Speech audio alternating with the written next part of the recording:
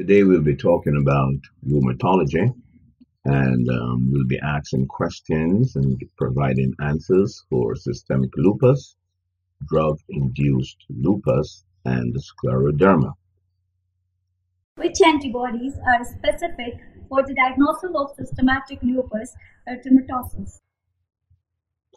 The antibodies most specific for the diagnosis of systemic lupus erythematosus are anti-double-strand antibody and anti-Smith antibody. Which antibody is always found in drug-induced lupus?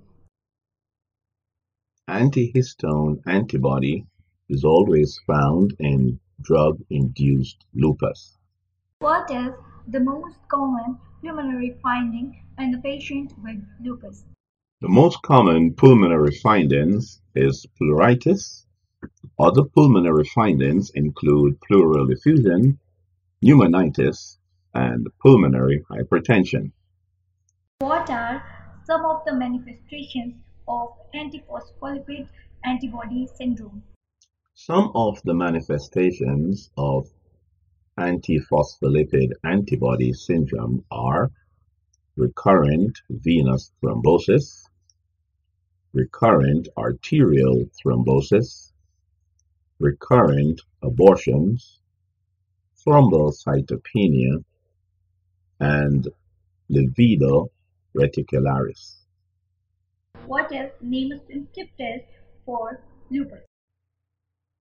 One of the most sensitive tests for lupus is the ANA, or it is known as the anti-nuclear antibody test.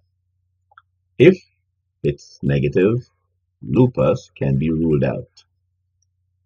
What is the most common cause of death in a person with scleroderma? The most common cause of death in a person with scleroderma is pulmonary complications, including pulmonary fibrosis and pulmonary hypertension. Which drugs are likely to cause drug-induced lupus? The drugs that are most likely to cause drug-induced lupus are hydralazine, isoniazid, and procainamide. Also, phenytoin have been noted to do the same. Name the rash commonly associated with drug-induced lupus. The rash that is most commonly associated with drug-induced lupus is discoid rash. Which antibody is specific for the diagnosis of limited scleroderma?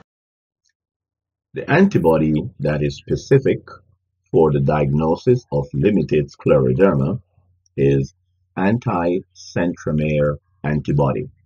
What is the most common cause of death in patients with lupus?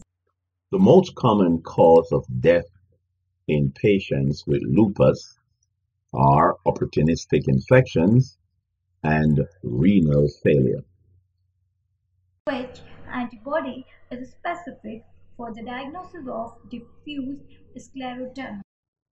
The antibody that is specific for the diagnosis of diffuse scleroderma is the anti-topoisomerase antibody. Well, thanks for listening, and remember, you have not learned until you're able to explain. Have a good night.